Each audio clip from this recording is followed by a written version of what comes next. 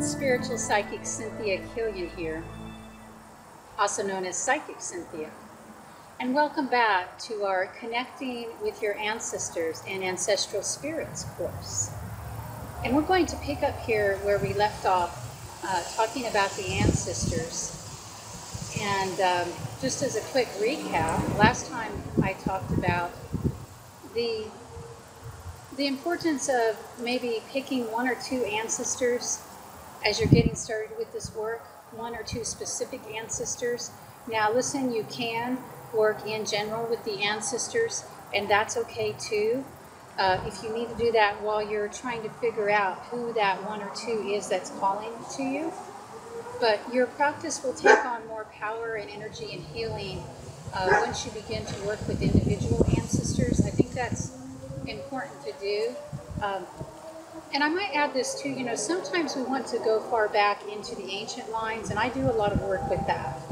And those are going to be lines that are, you know, it's impossible to know the actual identity by, you know, factual means of those ancestors. Like if I want to go back to communicate with my Ice Age Northern European ancestors, you know, I'm not going to be able to know their personalities and their identities necessarily, like by a factual means, by stories even.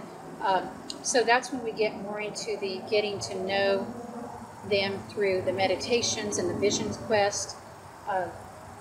And that is certainly an option, especially if you are more experienced with vision questing. If you have a lot of experience in actually doing that, a lot of experience in going into meditation and communicating with spiritual beings.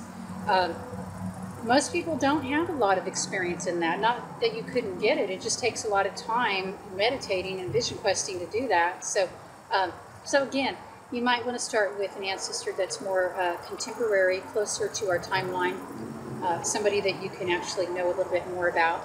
I think that would be good to help you ground the practices you're going to learn about here. But I'd like to talk a little bit more in this video about just what are the ancestors, you know, from this framework we're looking at it from. And listen, this is I guess you might say a multi-spirituality framework that I'm looking at this from, because with my background of being, you know, a psychic and a spiritualist reverend, a medium, but also, you know, being a Norse pagan and having been schooled in, you know, pagan and Wicca when I was young, and even, I mean, I live in the Midwest in the United States. I've also, you know, experienced some of the Native American spiritualities. I am actually some Native American by blood, but I don't claim that because, I mean, I do, but I'm not, I didn't grow up on a reservation, so I'm not really initiated into those tribes, any of them actually. But the vibration is here from the land. And maybe we'll talk about that later in another part of this course. I think it's important when you find yourself living in a place away from, you know, the majority of your tribal ancestors. If you're living like in America, we also want to communicate with the ancestors of this land. Whether they're our own physical ancestors or not, we are here in their land, so we want to honor them, you know, as a kind of spiritual ancestor. I mean, this is not to say that we are Lakota, or I mean, you might be, and if you are, you should honor your Lakota ancestors. But the land has a link to the ancestors too. I'm getting ahead of myself here, so Cynthia, let's drive this car back to where we're at. I do that sometimes. You know, we psychics, we circle around, that's the way magic people think, right, and tribal people. So there's always a point to it somewhere. But let's talk about, you know, this concept of the ancestors. First of all, if you haven't gotten this already, and I guess I haven't really said it, but with this practice of ancestor communion and connection, you know, there is a belief, however you're coming at this, whatever your particular spiritual background is, you know, to undertake this journey, to say, yes, I will communicate with my ancestors. I mean, you are saying, and I am saying, that we hold a common belief that the spirits of our ancestors live on after they die. Now, I'm a spiritualist, okay, so I believe in life after death. I believe in, I guess you might say, personality survival. That's one of the tenets of spiritualism.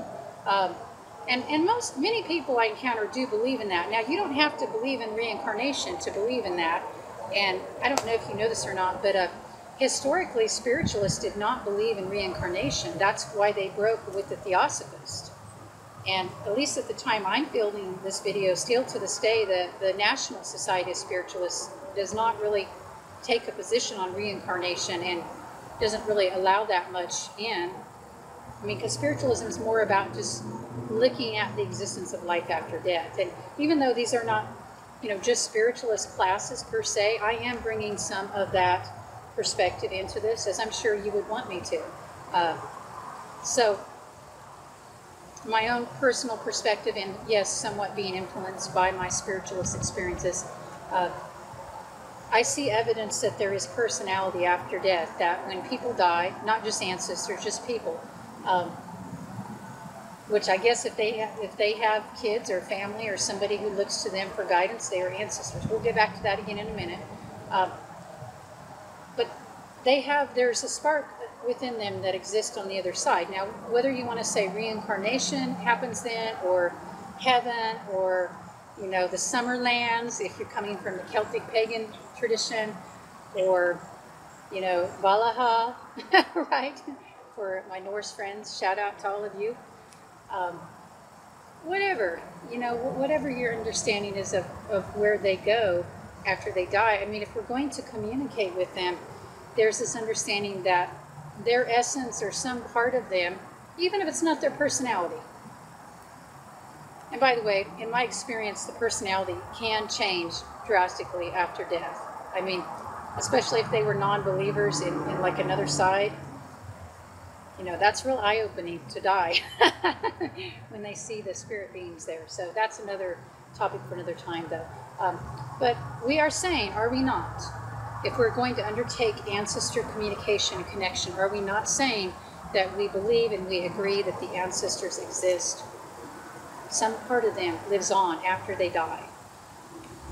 I hope that's something that you can be comfortable with, or at least entertain as you go through these classes. And listen, I don't require you to, blindly accept anything that I teach, or I don't even require you to believe it at all, actually.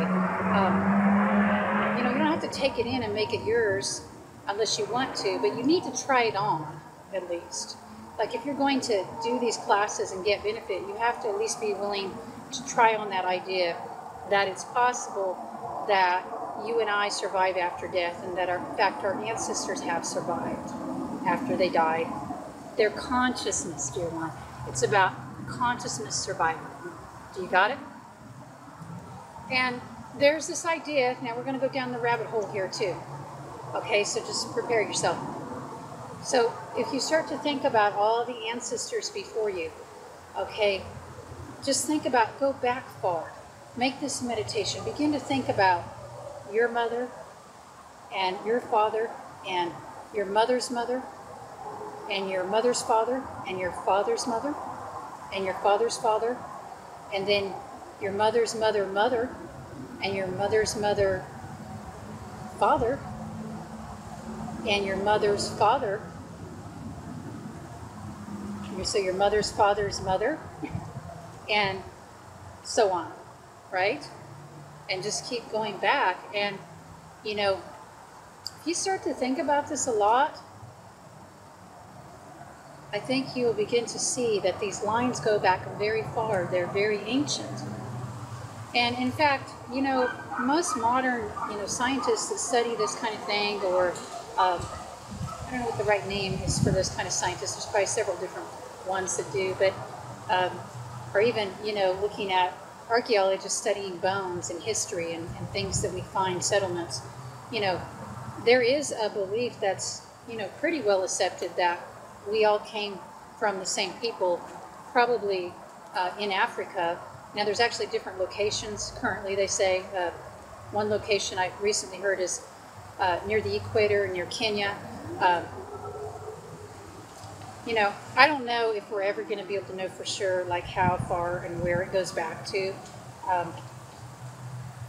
But I like to think of it this way. Okay, so this is one of those moments where we're going to go even further down the rabbit hole. Okay, this is the Cynthia quantum mindset.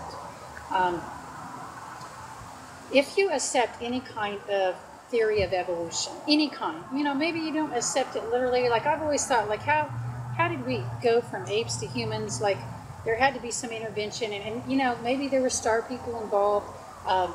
Maybe there were experiments. Who knows? I mean, it's hard to know for sure. But just the general philosophy of evolution, if you accept the idea, you know, that we all evolved from a common ancestor. I mean, wow, think about that. Think about how many ancestors they are. And so one of the things you can do, and this is separate than communicating with your contemporary ancestors, but you can try in your spiritual practices, you can make an offering and begin to meditate on and open to this idea of the common human ancestor, or first ancestors. And I think that's a real powerful practice. I'm kind of putting that out here for those of you who maybe already do the communicating with some of your more contemporary specific ancestors and want to go deeper. But who knows, maybe it might be a good starting point for some of you. So let's think about, you know, the first human ancestors. And, you know, you can even think of it in a totem sense. Hear me here. You know, if you look at tribal ideas, and again, this is not just Native American tribal, this is really just what we call shamanism, which that's a word we use in the English language as a synonym for animism. So if you look at any animistic tribes who, you know, are out in nature and worship the spirits of nature, or at least understand there's power in nature, let's put it that way. You know, when they talk about power animals, okay, and probably you've heard that idea of a totem or a power animal. And let's say if your power animal is wolf, for example, you know, you don't say, you say it just like I say it usually in most languages, wolf. Wolf is the power animal. You don't say that wolf or this wolf only. You know, you might say white wolf if it's that particular kind. But there's this idea that the animals have group souls, right? That we all know, like when you think of a wolf, there's a whole set of characteristics that come to your mind without you even having had to study what that means as a power animal. Some of those characteristics are positive, some are negative, but there is a certain set of energies, right, to that species. So when you connect with wolf, you're connecting with what it means to essentially be wolf. When you go back and connect with first humans, first ancestors, you are connecting with what it essentially means to be human, the human totem. All right, you can chew on that for a little while. Okay, so let's get back to a little bit. We're going to pull up from the rabbit hole a little, just a little. We're going to go up to maybe closer to practical reality. And let's think about, what we talked about last time, the ancestors that generally that we're going to work with in this practice are those who we feel a positive connection with because they empower us. And why is that? Let me talk some more about these ancient ancestor practices and modern, you know. The idea with the ancestors is, yes, their consciousness lives on. And in many places in the world, in many tribes, and many, just almost everywhere where this kind of connection and communication is practiced, there is this idea that the ancestors in the spirit realm, especially those who led exemplary lives, who had good reputation, who brought honor to their families or their communities, you know, or who sacrificed, la-di-da-da-da, we get it. And they could live ordinary, quote-unquote, lives too, in a way. I mean, as long as they gave and were kind and caring. Does that make sense? But if you did live an extraordinary life and were like a hero, or, you know, you did something really great, all the more better. You were definitely worthy of being counted as an ancestor. And it kind of makes sense, okay, because if consciousness does survive, I mean, who's going to be more likely to come back and help the tribe? I mean, somebody who helped the tribe while they were alive, or somebody who didn't give a what while they were alive. But as a spiritualist, I would say one of our tenets is that redemption is always possible.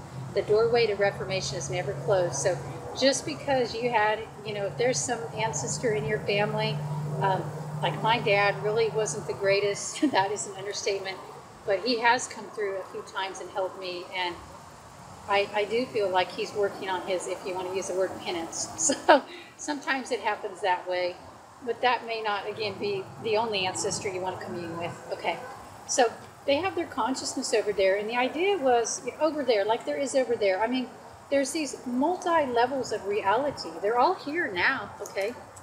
They're all overlapping at once. But you've probably heard the expression of the veil. So there's the idea that there's a fine dividing line between this physical world and those other non-physical realities. That's the spirit world. And, we talk about maybe like the astral plane and the other finer planes. We don't need to get into all that here, because I think trying to overthink it is really going to ruin it for you. And listen, if you have knowledge and schooling in the 7 planes of the astral plane, that's great.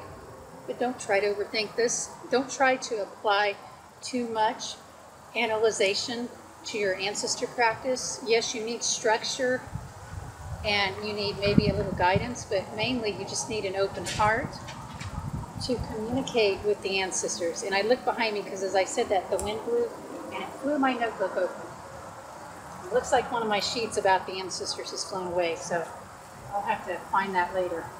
I hope I can find it later. Somebody else is going to find my interesting notes about the ancestors if I don't. Maybe they need them, though. I digress. So let's go back to this idea of, the ancestors have their consciousness on the other side, and, you're largely trying to connect with the ones whom you can feel a more positive connection with. They're in this finer realm, okay? This non-physical realm. They're in the realm of spirit. There are other spirits there too. The ancestor realm definitely crosses over into the fairy realm, and I hope to get into this more in the classes, but especially if you are of Irish descent, or even if you just identify with the Irish ancient cultures, it is likely that you have ancestral connections to the fairy realm, because the fairies and humans definitely intermated. Nearly every folklore in the world that has any references to fairies has stories about the intermating, but we find more of those stories in Ireland, in the area we call Ireland now, and also in Greece. But really nowhere in the world except for Ireland and Scotland has so many stories of intermating. Maybe up north with the Selkies, there are definitely stories of that. So yeah, that's a topic that will be juicy to explore. But for now, think about these spirit realms overlapping and your ancestors being there. And the idea with this spirit communication is that they're a little closer to God than us, okay?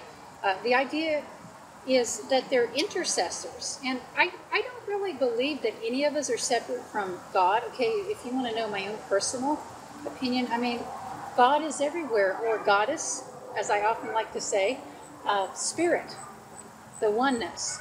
I mean, it is everything. It is all of creation, the divine being. And yet, it is obvious that we're here having this experience, and, we do have free will. I think most religions agree on that to some extent or another. Then there's this thing called fate, okay? And the ancestors, I guess, the way I would say this, it's not that I believe they're closer to God just because they're on the other side, but I have observed it's easier for them to cut through the bull crap and see things closer to how they really are. Because even though they do have things to do on the other side, I want you to know that, at least according to what I'm seeing in my visions, the ancestors often do choose to have jobs, and they do choose to build things in their consciousness, and they also go to school. There are hospitals to heal spiritually. So there's a whole other world there. And they have their whole other world of activities, which is why, if you want to get their attention, you kind of need to do some things to let them know you're interested, right? Because they have other things to do there too. But they seem to be, especially if they are an ancestor, as I'm using it in the way I'm using it here, as the way it would be in most tribal societies, if they are a person who lived with commitment to their family or their tribe or their spiritual group while they were alive? Do you think that just ends when they die? I mean, look at me. Here I am doing these spiritual videos and doing these classes, and I mean, maybe you don't know. I mean, I started on this path young. And I mean, geez, I'm still young by most standards, but I've been doing it so long. I mean, I've already done a whole career, but do you think, like, if I died tomorrow, what, do you think I'm not going to come back or answer if somebody, lit a candle and called upon my help? Do you think I'm not going to try to communicate? Do you think I'm not going to try to influence from the spirit world the next generation of teachers? Why would I suddenly abandon my passion and my caring for all of this and for the people involved because I died? That's just ridiculous. I mean, the only reason I can think is if I got there and my guide say, hey, we need you over here in this other realm, well, then I'd have to go, okay?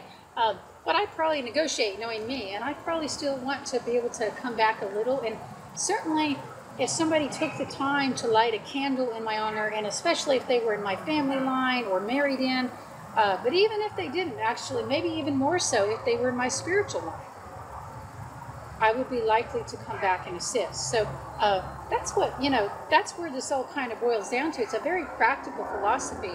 And listen, if you look at ancestor veneration in almost any culture, whether it's Chinese or, one of the African tribes or Native American or the Northern European or just South America, wherever you look, the communication with the ancestors, it's often it's spiritual, yes, and it is for spiritual edification.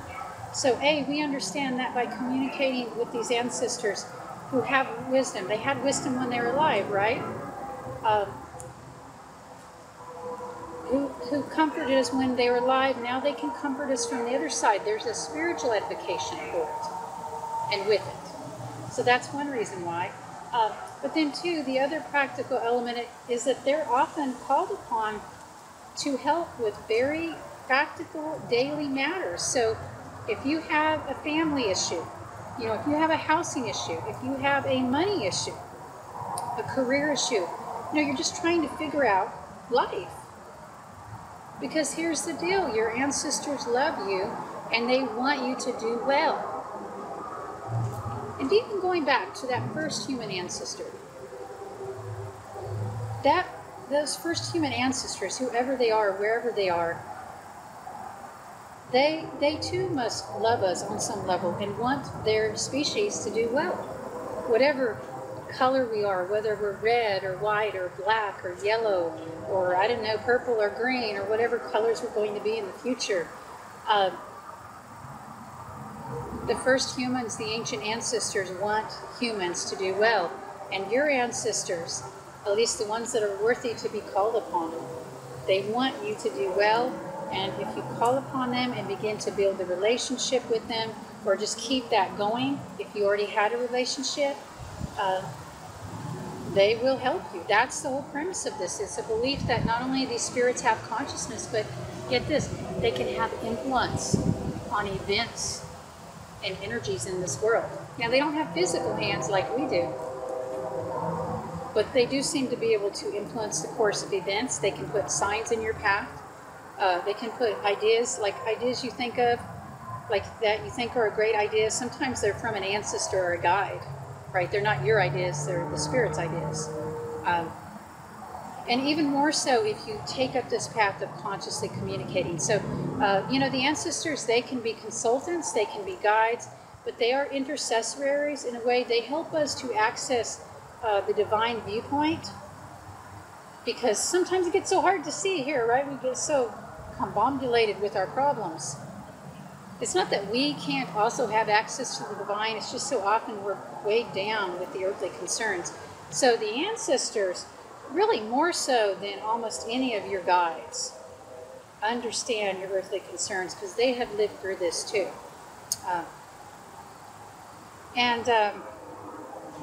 We're about ready to end here too, but I just want to throw out a juicy tidbit because I guess I just like to do that at the end sometimes. So in many spiritual traditions, there is this idea too that the ancestors stay over there for a while on the other side and offer advice and do that for a period of time, but then they come back in the same family or group lines. So there is a saying in many traditions that we are the ancestors. We are the ancestors. I want you to think about that. Don't overthink it. I want you to meditate on it and reflect on it. This idea that perhaps we are the ancestors who have gone to the other side and come back. Something to think about. All right, until next time, start working with your ancestor if you can, or at least figuring out who that's going to be. Or if you're going to work with your the first human ancestors, you can do that. You could work with ancestors in general. I actually like to see you be a little bit more specific than that for the purposes of these classes. I don't have anything against it normally, but you're trying to deepen your practice here, so moving with more specificity is helpful. You know, you could even, if there's a particular, region, you identify with. I mean, maybe for me, I mentioned some of that Native American blood that is in me that I don't know much about. Maybe I could take up, trying to identify more with that.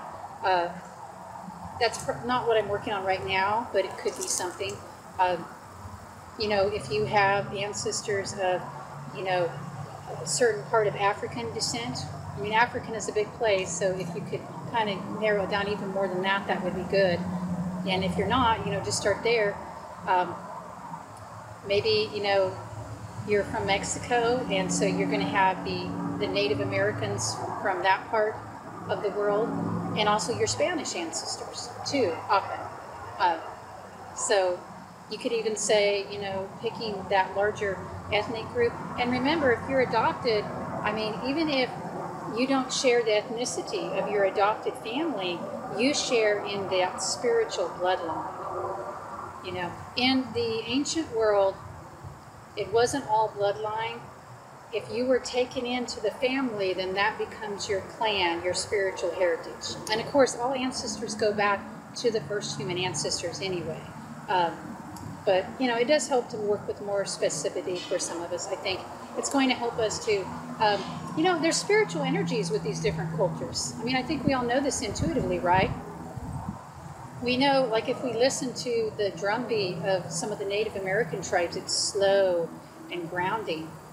And we can feel the groundedness in many of those cultures versus, listening to the higher pitched Celtic drum or the African drums. There's different ones, of course, but the singing drums, whoa, they really sing and they're rhythmic, and that's or going down to South America and some of that music there. I mentioned music. Music is a great way to connect with your ancestors. It's one of the primary ways if you can have a recreation of the music they might have listened to. This is really good too for more contemporary ancestors. If your ancestors went to a certain church and sang certain songs, it's often not too hard to find out what those songs might have been like and to begin learning that music. And listen, don't let the fact, if you don't feel like you're musical, don't let that stop you. I mean, your voice will be like honey on the ears of your ancestors singing their songs. It will uplift them. And if I haven't said that already, when you do this work, by default, when you connect with your ancestors, yes, they are facilitators for you. They're going to help increase love and bring abundance and peace. But you are also edifying them. You are giving them an energy that keeps them alive and helps them to be happy on the other side. So it really is a two-way communication.